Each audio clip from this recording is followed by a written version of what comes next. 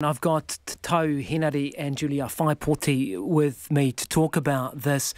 No concession, but geez, what is it? 337 votes, Do you think that that's game over? 25 years later, I'm still waiting for a concession from Bruce Gregory, and he died quite a while back. Look, I won on that night by 308.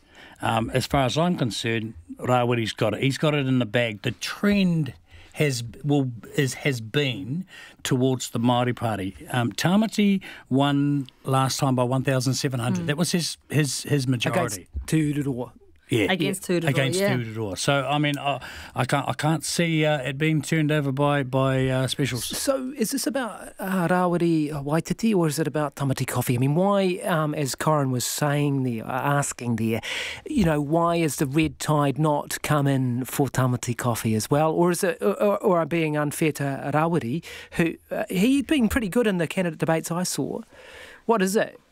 Well, I think it might be a little bit of both, but the Māori electorates work slightly different than general seats, so there's not necessarily a flow-on red tide, although many have benefited from that. I mean, Rawiri has strong whakapapa from Waiariki, known on the ground, and it's really hard, as we've said all night long, it's really hard to poll what are Māori thinking in electorates. Let's listen to him.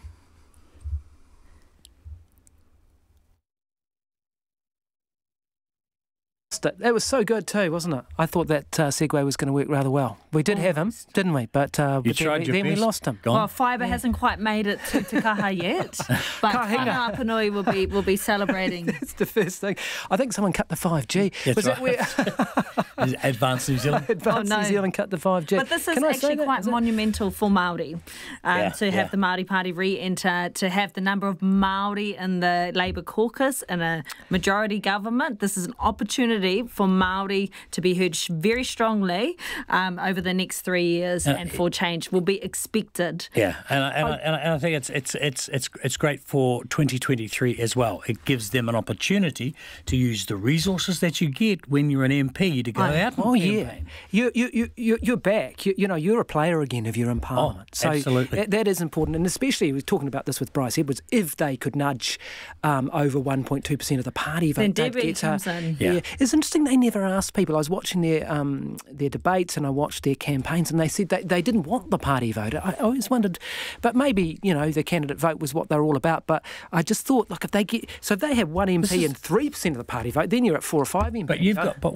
what you've got for the first time in ever is voters actually taking up the challenge of voting strategically. Well, Māori often do that. This time is more so than before, because like you said, there is a red tide, a huge 18% swing to the government, but it didn't show up in the Māori seats. Yeah. And Māori do vote strategically and are often underreported, unknown how Māori are feeling on the ground. And I think the Māori Party have run an extremely strong campaign for a party that's been out of Parliament for the last 3 years and have been working on the ground, connecting to the communities of which they were wanting to represent in the electorates that they were in. And were very strategic in knowing the only way they were going to get in is if they won the electoral seats. Yeah, I mean, it'd be interesting too, because you'd have the co-leadership out of Parliament, wouldn't you? I mean, I guess it just is what it is, but keeping them cohesive, I guess, would be a challenge, but at least I've got a foothold. Interesting to see what flow-on this might have for the cabinet, as we were talking a bit about. It would be great. I mean, they've had the most amount of Māori MPs in government the last 3 years, and rightfully so.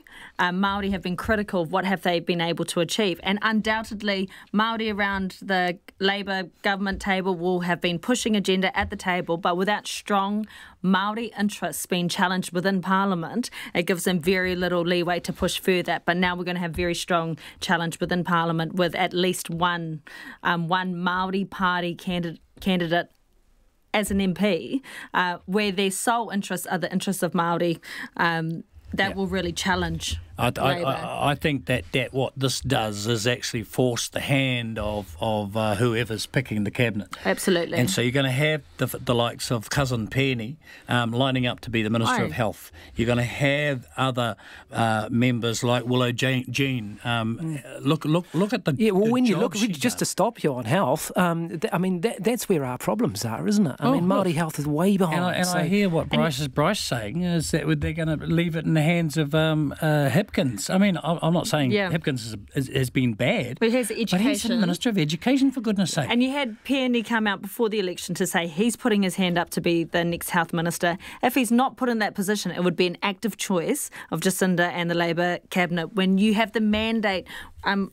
Notwithstanding that Tamati hasn't been re-elected, the Māori caucus have performed strongly for Labour and have brought the Māori vote to this government. They can't be taken for granted. And if you have someone like Penny saying, I want to be the Minister of Health, you have a government that recognises, yes, we want to honour a lot of statements. We want to recognise the treaty, we want to recognise the rights of Māori, we want to address the inequities, and we know our health system is the systemic racism, the inequities that are experienced by Māori within that, then you to actively choose not to put Penny there is a problem. I want to talk about justice too when we come back.